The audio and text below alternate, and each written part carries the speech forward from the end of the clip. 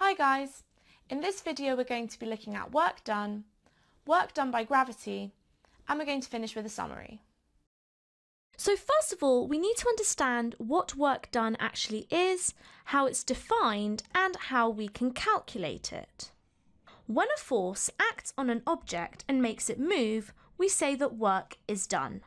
So for example, if you were to push a box along the ground, we apply a force to it.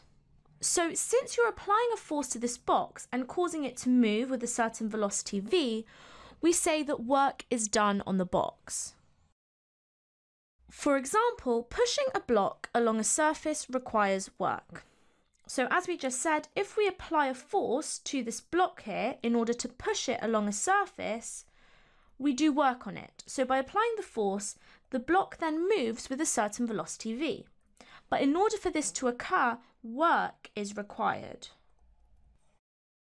We say that when the force does work on the block, energy is transferred to it. So when you apply the force to the block, we're transferring energy.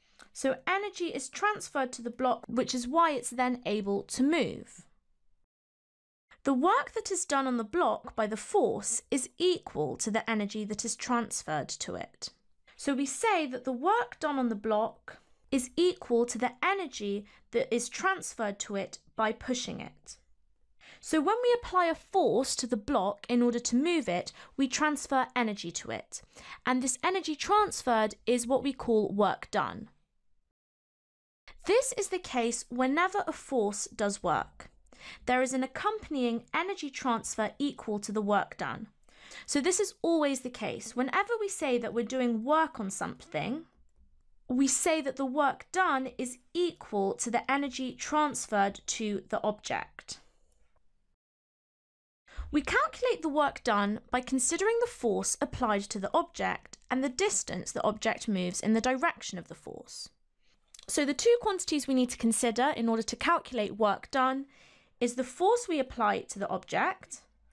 So we're going to call this force F, and also the distance that's moved by the object whilst we apply this force. So that's the distance, and we're going to call this S. We can write this relation between work done, force applied, and distance moved in direction of the force. So we say that the work done is equal to the force we apply multiplied by the distance moved in the direction of the force.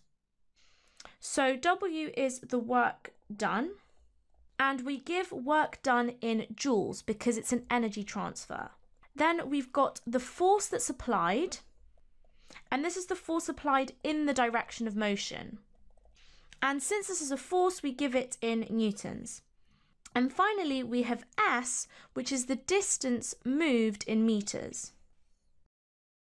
Note, this equation only works when the force is acting along the direction of motion. So the force that we apply must act along the same direction that the object then moves in. So the force must be parallel to the direction of motion. Otherwise, this equation can't be used to calculate the work done. We can use this equation to define the unit of energy, which is the joule. 1 joule is defined as the work done when a force of 1 Newton moves an object a distance of 1 meter in the direction of the force. So that is the definition of the joule, which is the unit of energy. So we can write this mathematically. So 1 joule is equal to 1 Newton, so that's the force that we're applying, because in the definition we said that 1 joule is defined as the work done when a force of 1 Newton moves an object a distance of 1 meter. So we've got 1 joule is equal to 1 Newton times 1 meter. So we can therefore define 1 joule as 1 Newton meter. So this is the definition of 1 joule in terms of newtons and meters. So we've said N represents the Newton and M represents meters. So now let's try applying this equation to an example. A force of 5 newtons is applied to a wooden block which is moved a distance of 2 meters.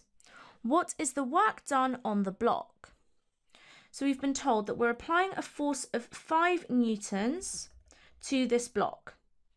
And the block is moved a distance of 2 meters in the direction of this force. So now we want to calculate what the work done is. Our first step is to write down the equation for work done. So we've said that work done is equal to the force applied, F, multiplied by the distance moved in that force, which is S. Our second step is to substitute values into the equation to solve for work done. So the work done is going to be given by the force times the distance. And we've said that the force is equal to 5 newtons, and we know that the distance moved is 2 meters. So this means 5 times 2 is going to give us the work done in joules. So the work done is equal to 10 joules. So now that we've defined work done and we understand what it is and how to calculate it, we're going to look at work done and weight. Another example of a situation where work is done is when a person lifts an object. So for example, this person here is lifting a box, and work is done when they lift the box. So if work is done when the person lifts the box, that must mean they're transferring energy to the box. For example, work is done if a person lifts a box from the ground onto a shelf. So we can see here this person is going to bend down, pick up this box, and then lift it onto this shelf. And through the process of doing this, work is done on the box. So we say that work is done on the box and that the person is doing work. So we say that work is done by the person because they are applying an upward vertical force to the object and making it move. So in order to lift up the box, the person must apply an upward vertical force. And we're going to call this force F. And we say that work is done because by applying this upward vertical force, the box moves upwards. When the person lifts the box, they transfer energy to the box. So energy is transferred to the box when it's lifted, which is why we say work is done. The box gains energy equal to the work done by the person lifting the box. So when the person lifts the box, they do work. So it's the person that's doing the work here. So when the person does work in order to lift the box, this energy that they're transferring is transferred to the box, so the box gains energy by being lifted. So the work that's done by the person is transferred to the box, so that's the energy it gains. If the box then falls off the shelf, the weight of the box now does work moving the box vertically downwards. So we're saying the box falls off the shelf, so it moves a certain distance downwards. And the force that's actually causing the box to move downwards is its weight. So that's the force that's doing work now.